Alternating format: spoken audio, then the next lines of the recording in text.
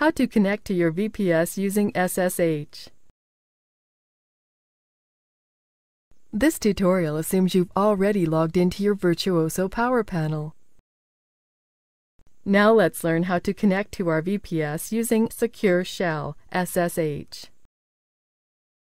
Click the SSH Connection link here.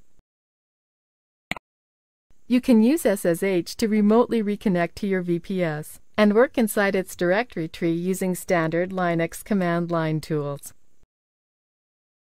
To connect to your VPS using SSH, make sure you are launching VZPP in Internet Explorer 5.0 or above, and make sure the VPS is running.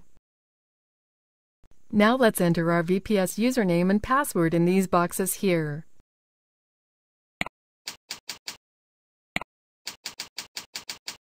Then click the Login button here. That's it, the SSH client window opens, and you are now able to use Linux command tools in your VPS. When you are finished with SSH, simply type Logout and press Enter. Click Cancel to confirm you want to leave SSH. We have successfully logged out of SSH, and the SSH window has closed. Click here to return to the main screen.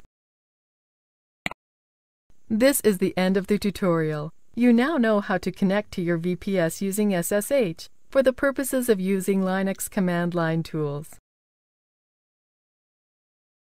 Thank you for watching our tutorial. Be sure to let us know if you have any questions.